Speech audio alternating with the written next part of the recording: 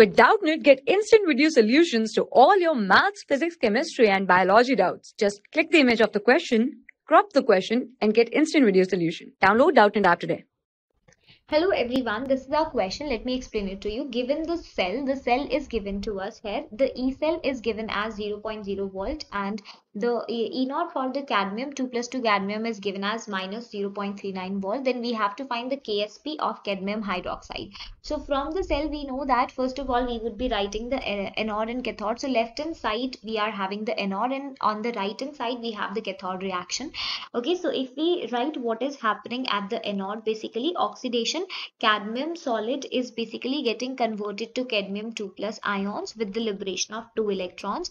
And if we talk about the cathode, there is gain of electron. H plus ions are basically gaining the electron and liberating the hydrogen gas, balancing the reaction 2H plus and 2 electron. So if we write the net reaction that is taking place here, cadmium with 2H plus ions in the aqueous is basically liberating the cadmium 2 plus ions in the aqueous state plus hydrogen gas. The pressure is given as 1 bar. In the question only concentration of ions is also given. Okay, so from here if we apply the Nost equation, then according to the expression of Nost equation over here, we know that EMF of the cell will be equal to E naught of the cell minus 0.0591 divided by N. N value is 2 here because electron exchange 2 is taking place, into log of concentration of product ions. Here we would be having cadmium 2 plus ion multiplied with the pressure of hydrogen gas,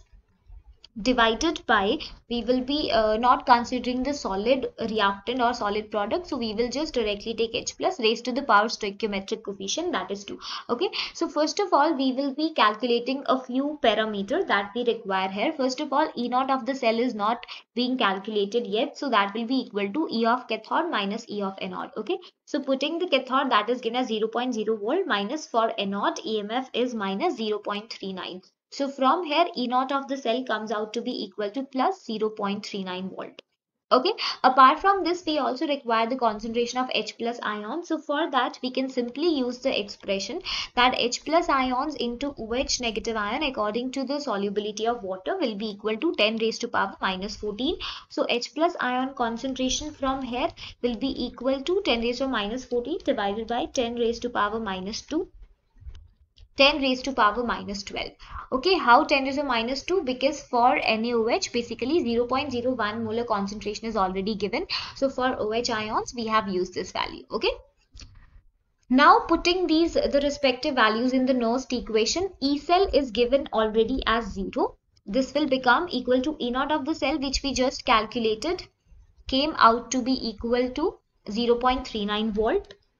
Minus 0.059 divided by 2 into log of cadmium 2 plus ion concentration is to be calculated, pressure of hydrogen given as 1 bar, and we have calculated H plus ion concentration as 10 raised to minus 12 raised to the power square.